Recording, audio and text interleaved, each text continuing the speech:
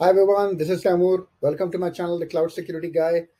In case you are new here, I talk on a weekly basis about things pertaining to cloud security, artificial intelligence, and general cybersecurity career advice.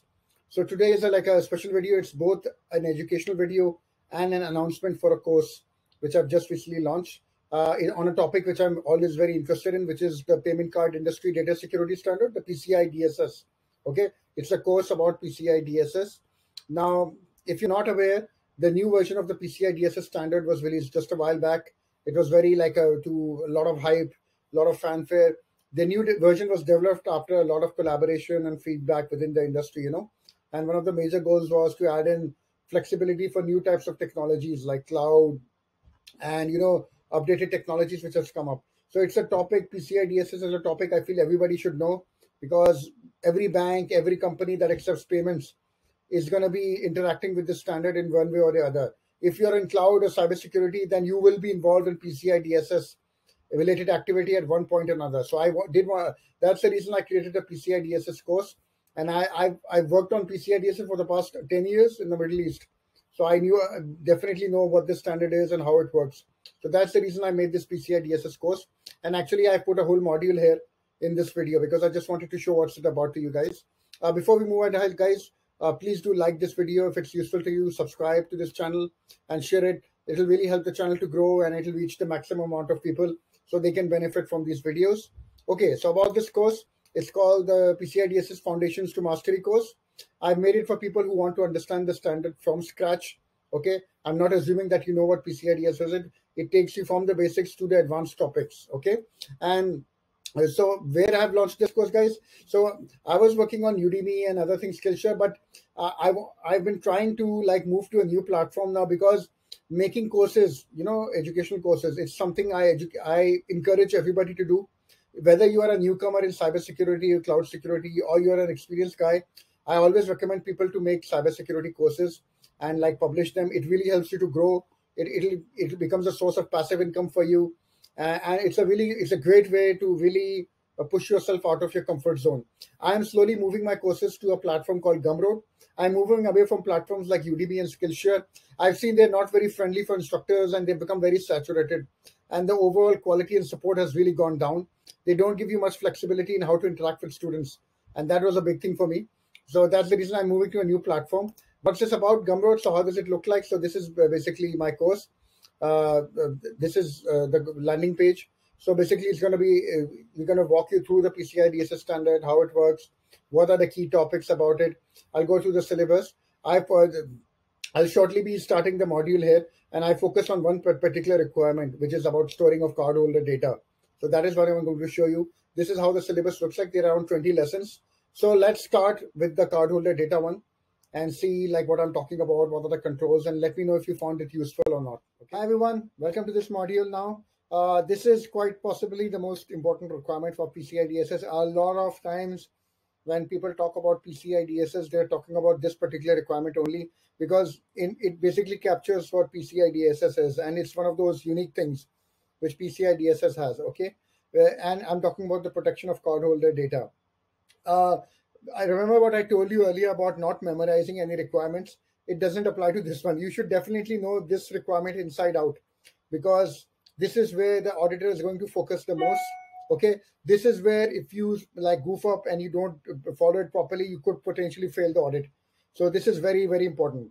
So when we talk about cardholder data, basically you're talking about any information printed, processed, transmitted, or stored on a payment card. Okay, if you are accepting payment cards, and you're expected to protect that data. Okay, whether it's printed or stored on a database or internal public network or maybe a cloud. Okay, so the essential part is know where you're storing that data. Okay, and what you don't need, do not store it. Okay, and have some way of finding out where you're storing that data. You don't want the auditor finding it, you want to find it out yourself. Okay, so those are things. So PCI DSS is very, very clear about what you can and cannot store.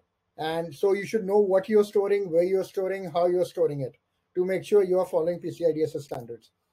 So just to take a look, when we talk about cardholder elements, what are we talking about? Okay, so there is something called the account number, the cardholder number, basically the PAN, which people call it. That's a 16-digit number. You have things like the cardholder name, the expiration date, the service code. On the back, you have the track to data, okay, the magnetic stripe data, and you have the CVV code, the one you use for e-commerce transactions. Basically, when you're storing this data, it has to be protected. When you're showing this data, it has to be protected. When you're printing the data, it has to be protected. The problem usually comes is people unknowingly they end up storing and not protecting this data, which is where the vast variety of problems comes in. So what does PCI say? Like what should be stored? Okay, first of all, so it divides data into two elements. Okay, you're talking about cardholder data and sensitive authentication data. Okay, so your PAN, your cardholder name, expiration, service code, that is cardholder data. You can store it, but you have to protect it. Okay, and the other one, which is sensitive authentication data, like the track to data, the CVV code, the PIN and the PIN block. The PIN, the PIN you put in when you're doing a transaction, that is sensitive authentication data, or SAD. Do not store it. If you do not have to store it after the transaction is authorized. Okay, the vast majority of time, those big compromises which happen, malicious people, they find out this data being stored and they use it to reproduce your card and conduct fraudulent transactions. Okay, the CVV code is is the 3-digit code which you use for e-commerce transactions, card not present transactions. So, and the PIN block is of course the PIN which you're using. It becomes a PIN block. It gets encrypted. But even if it's encrypted, you cannot store it, guys. So just remember, there's certain things you can store with protection, certain things you cannot store. Okay, and this is the main thing you have to keep in mind. If you're storing the cardholder name and if you're storing the PAN, you have to encrypt it, or possibly if you're showing it, you have to do other things. So what I'm gonna do is, because there are many ways of doing it, protecting it when you're storing it, when you're showing it, when you're printing it. So I want to go one by one. What are the steps which PCI tells you? So first is masking.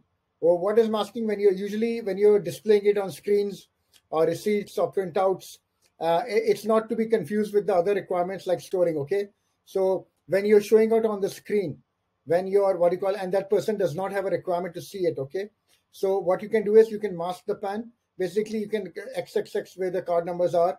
Apart from the maximum you can show is the first 6 and the last 4. Everything else you can simply mask out. So you can see this is the stored PAN. When it's being shared on the screen, you can completely mask it. Okay, we're not talking about how the data is stored. We're talking about when it's being shown.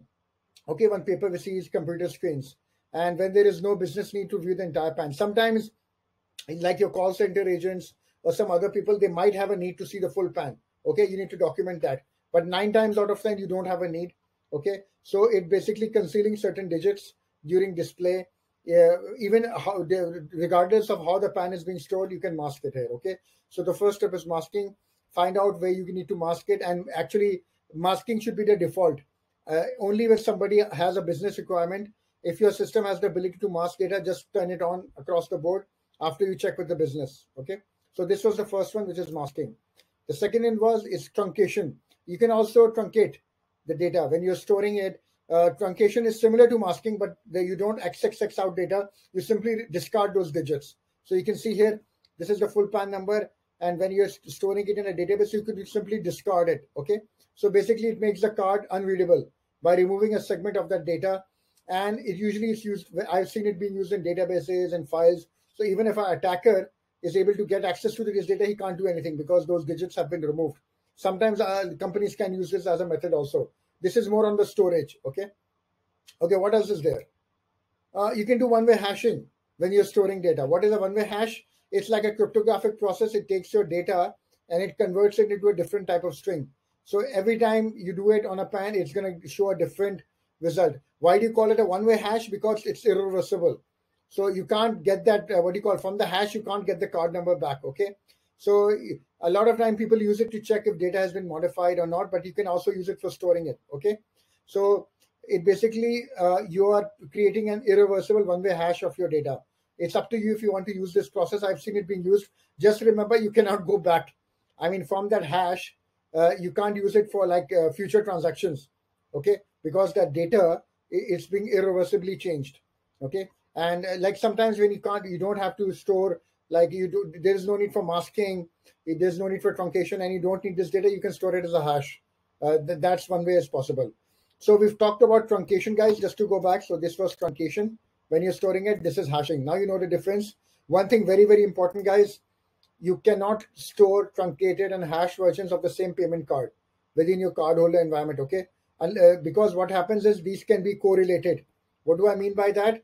If attacker has access, to the truncated and the panned and the hashed versions of a card number, they can actually get back the original pan based on these two data, okay? So when you're storing it in databases, in flat files like spreadsheets, or maybe like backup, audit logs, you may have to protect it and do not store them together, okay? Use one of the two, but do not store them together. A lot of people I've seen, sometimes they forget about this requirement and truncation and hashing is being done at the same time. Please do not do this, okay? Okay, what else is there? Tokenization.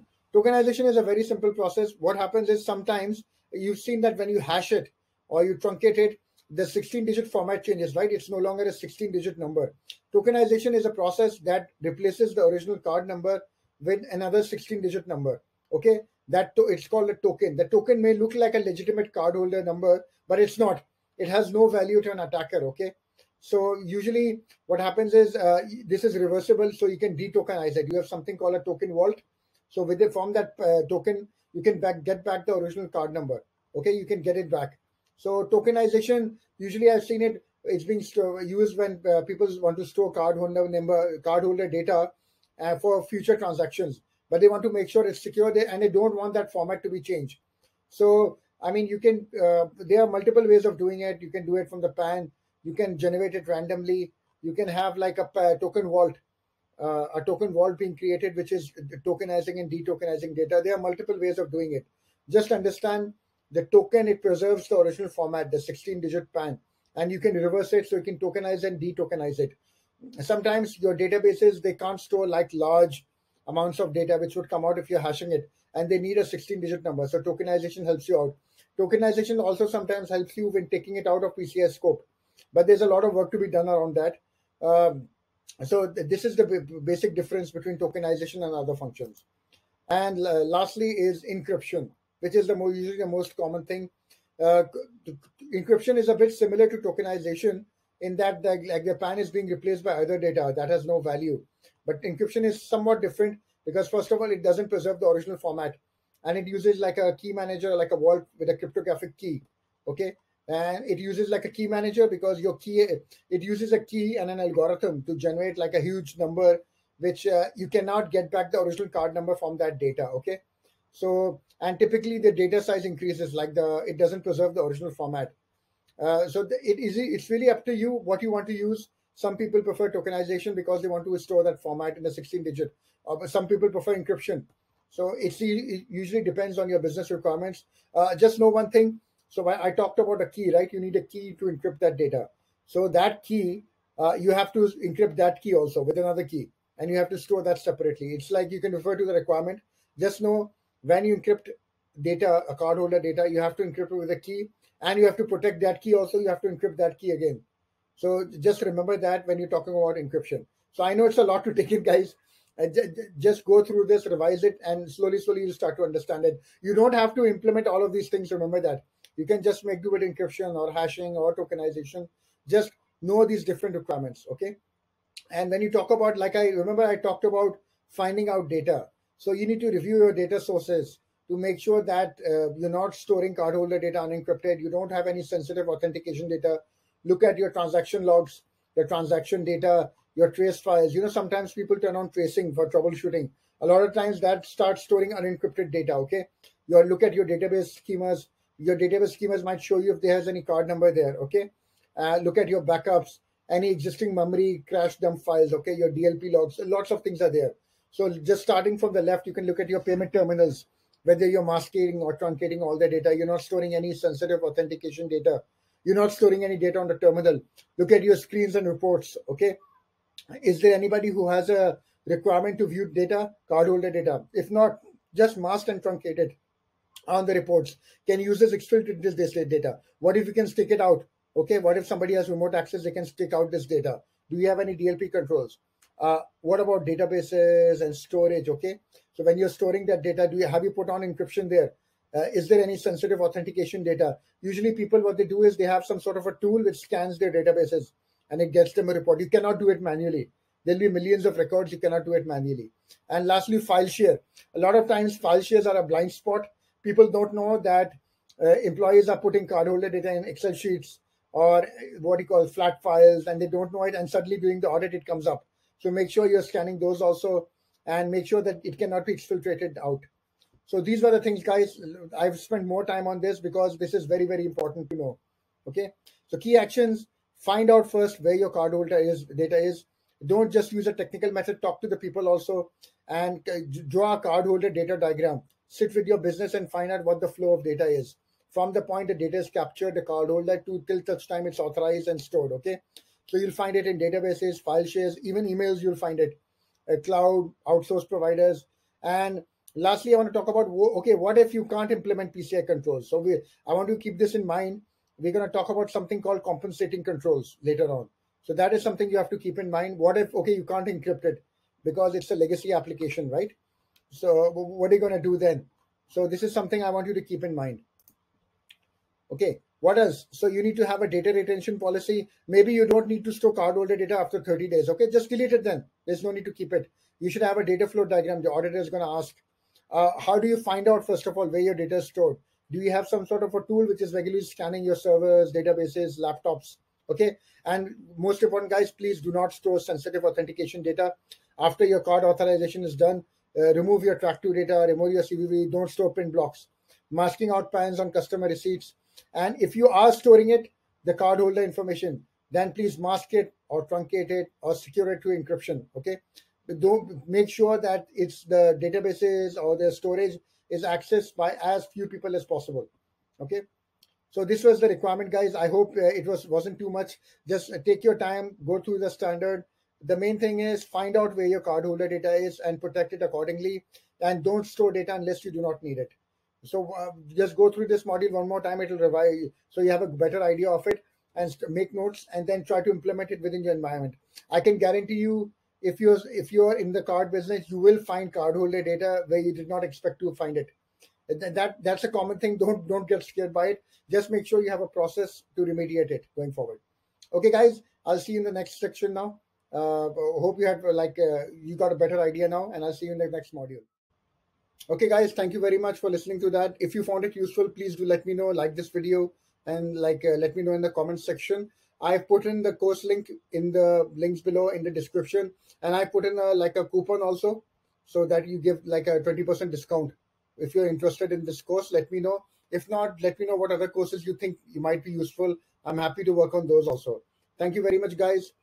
Please do like and subscribe to this channel and share this video as much as you can. It will really help the channel to grow. Thank you, guys, and I'll see you in the next video.